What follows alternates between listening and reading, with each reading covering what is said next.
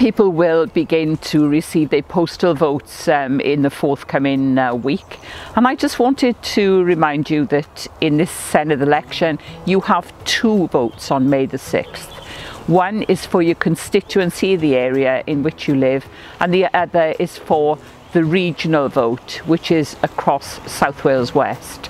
So please make sure that you use both votes, and I'd be grateful if you consider lending me your vote on the regional list. I will be standing in Bridgend as a constituency, also Bridgend and Porthcawl, and if I could have 2 votes from you, I would be eternally grateful.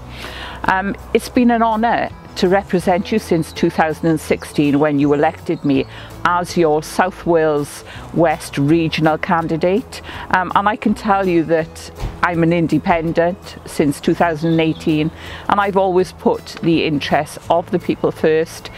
If you look at my speeches in the Senedd, if you look at my questions I've asked the Minister, it's always been questions I've been asked by my constituents to ask, so everything has been centred around people.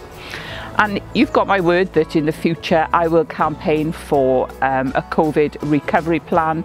I will always put the interests of you first regarding public services, and I'll press for the reform of politics to refocus priorities on the people and communities of South Wales West.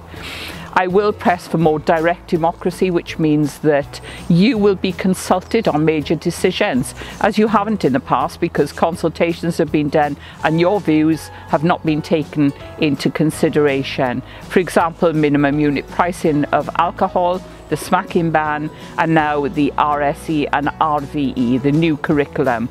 And I want to restore trust in politics once more.